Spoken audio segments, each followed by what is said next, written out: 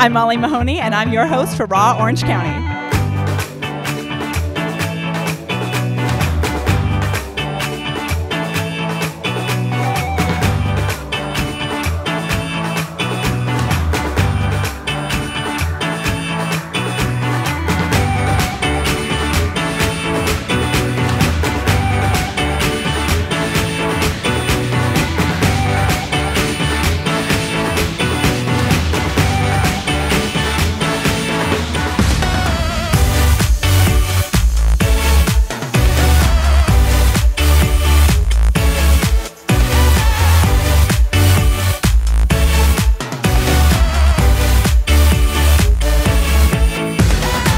I'm Tex, and this is White Lightning, and we're the Kids in the Trees. We're excited. We're about to play a set at the Raw Artists of Orange County event, Marvel. We're a four-piece band.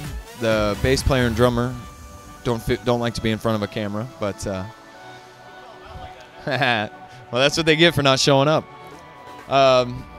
Me and White Lightning formed this band. We've been writing music for a couple of years. He's my best friend here, and we found those guys recently. And why don't you talk to him about how bad it had to suck? Because he taught me how to play the guitar a lot, and when I was first starting, how bad it was, just to have to listen to me. Yeah, actually, Nick's come a long way in the past couple years that he's been playing. We actually met at a Christian rehab where both kind of led the wrong kind of lives for a while there, and we turned it around, and now we pour all our hearts into the music, try to write inspirational music. Our style, we like to think of ourselves kind of stealing some reggae from Sublime and then mixing it in with the blues that you hear in the Black Keys. There's a song by a band called Need to Breathe, who's one of our favorites, and it's called The Outsiders.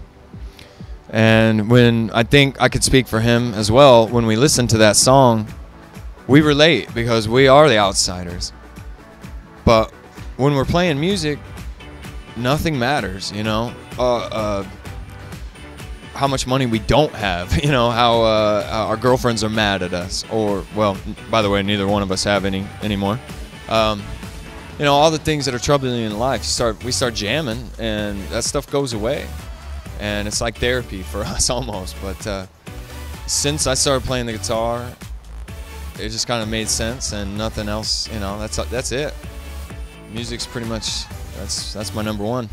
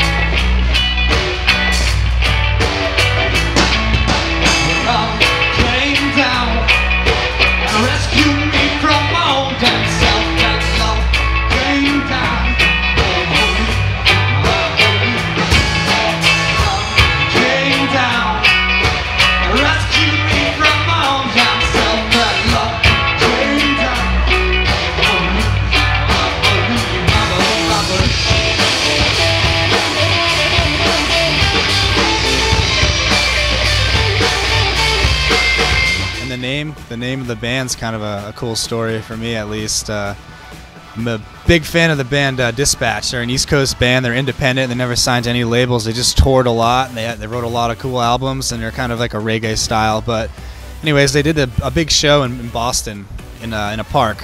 It was a free show, and like 100,000 people showed up. It was just packed. And there was these kids that climbed up into the trees because they were just trying to get a view. They were just trying to hear and just see the stage from up there in the trees. And I think the drummer, before one of the songs, he saw them and he was like, "Yeah, this song goes out to the kids in the trees." So I was like, it just hit me that there's a cool name for a band. It's like a metaphor, I guess. kind of we are the kids in the trees, and just trying to get a glimpse. Yeah, so. Well, we're in the process of trying to do a lot of recording. The drummer and bass we have now, they're both new, so we've been going through the process of just teaching them our songs, and they've been adding their style to it, and helping making it complete. So now I feel like we've got a lot of songs down. We're starting to get to the recording. We do have one song recorded that him and I recorded in a studio, kind of give somebody an idea if they want to check us out online. You can find that on our Facebook, Kids in the Trees, or we've got a Reverb Nation as well, the Kids in the Trees. But we're going to be adding some more real soon, so look for those for sure. We are the Kids in the Trees, and we are raw artists.